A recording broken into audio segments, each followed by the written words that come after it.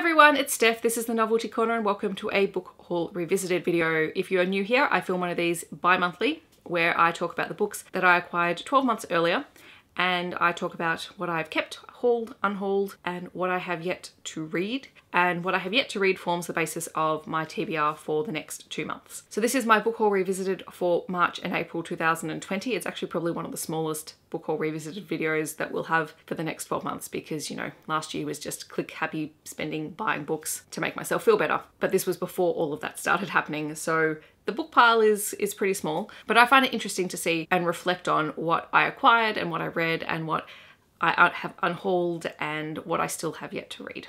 So let's dive into it. I'm only going to be talking about 16 books this month. There is nothing that I unhauled unread this month, which is great. It means that even if I unhauled something, I had read it. So in the second category, which is the read and unhauled category, there are 4 books. The first is Deep Water by Sarah Epstein. This is a Australian young adult thriller novel, which I read and I really enjoyed. I actually passed this one on to my mum because I knew that she would enjoy it. I also read Cloudburst by Wilbur Smith. This was a book that was sent to me unsolicited for review.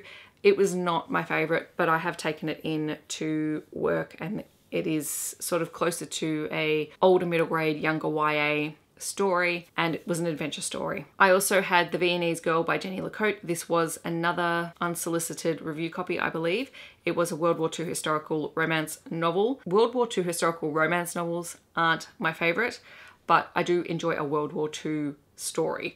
So I enjoyed that aspect of it. I just wasn't completely sold on the romance. And I also had a review copy of Who We Were by BM Carroll. This is an Australian domestic thriller, I believe, and it followed a group of adults who are returning to their high school reunion. And in the lead up to the reunion, someone is revealing all of these secrets about all of these people who are friends but are not really friends. Then I had 8 books that I read and kept. The first one is a middle grade. It is The Year the Maps Changed by Danielle Binks. This is set in the late 1990s in Sorrento in Victoria, which is my home state. It is about a little girl whose family dynamics are changing. Her family is not your usual nuclear family, and she is in year 6 at school. She is learning about the Kosovo Albanian refugees who are being sent to Australia for safety, and it has a real humanitarian aspect to it, a real social justice aspect.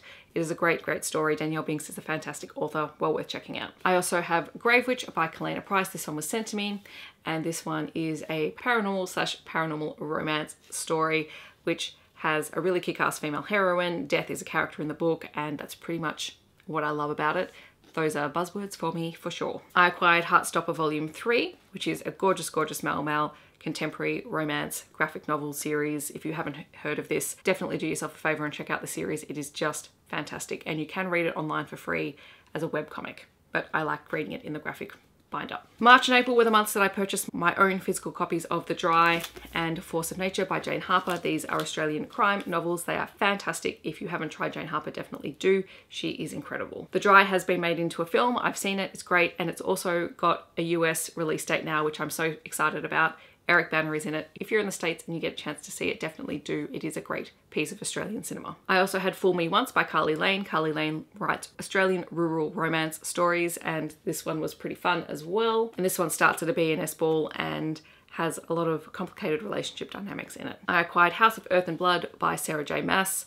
This is the first book in the Crescent City series, and I think I finally got the series title and the book title in the right order. It's Sarah J. Maas. Everyone and their mother knows about this book. And the last book that I read and kept was Aurora Burning by Amie, Kaufman and Kristoff. This is the second book in the Aurora cycle. This series is not doing the same things for me that Illuminate did, but it is still enjoyable and I like a lot of the characters, so I keep reading because of that. I had 3 books that I read and took to school. They were picture books. So the first one was Bad Cat by Nicola O'Byrne, which is the story of a very grumpy cat who gets into lots and lots of trouble at home, and it is adorable. I had The Girl from the Sea by Margaret Wild, which is a very haunting, ghost-like story and has very thought-provoking imagery to go along with Margaret Wild's writing. And I also had The Astronaut's Cat by Tohby Riddle, which was a really beautiful story for 2020 because it was about an astronaut and a cat living on the moon, and the cat looks outside the window and can't go outside because it's the moon and there's no gravity or air for it to breathe.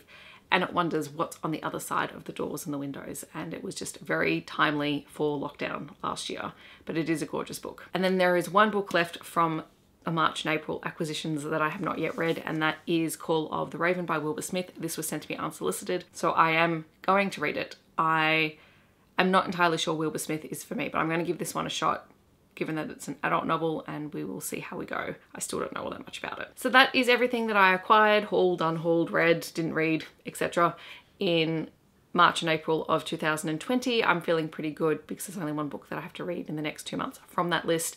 So hopefully I can start tackling some of the future months because there are a lot more books because, yeah, once lockdown got started in earnest, I got very click happy with books. That's coming up in the next couple of months. Stay tuned. If you have read any of these books, feel free to discuss them with me in the comments. Otherwise, I hope that wherever you are in the world, you are staying safe and healthy, and I will see you in my next video. Thanks so much for watching. Bye, everyone.